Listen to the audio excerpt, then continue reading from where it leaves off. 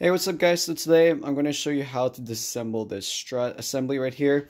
Now I'm going to disassemble two, but I'm only going to show a video for one, okay? So the first things you're going to probably need is an impact and an extension. Unfortunately, I don't have an impact extension, and that's okay. I have an adapter so it doesn't damage the impact. And then we're going to run this one on low also so that it doesn't destroy this part. I have these spring compressors, and then we're going to go ahead and disassemble this. Now it's fairly straightforward to disassemble it. You have to compress the spring first, and then you're going to find that there's a nut over here. We're going to take this one out, and then you're just going to take an impact. You're going to compress the springs, and then you're going to go ahead and take out your nut, take out the springs, and then everything should just disassemble like that. Now I'm going to try and do it right now, and let's see how it goes.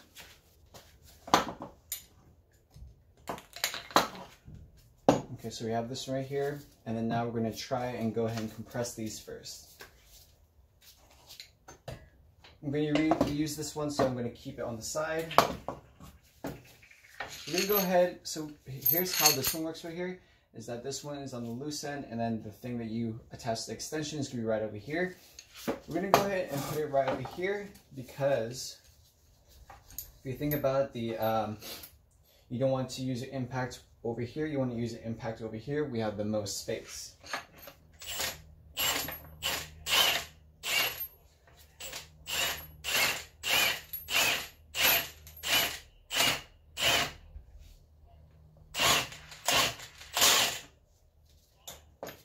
We're doing the other side also.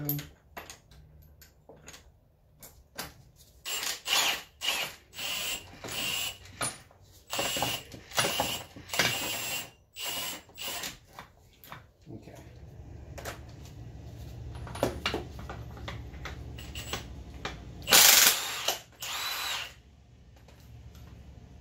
Well, I took it out and I didn't die, so there we go.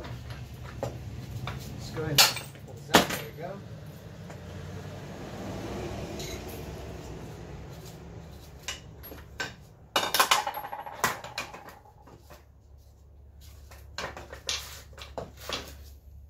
So that's the one thing you have to watch out for, is that I didn't compress the spring all the way. Therefore, this thing kind of flew out, but it didn't flow out.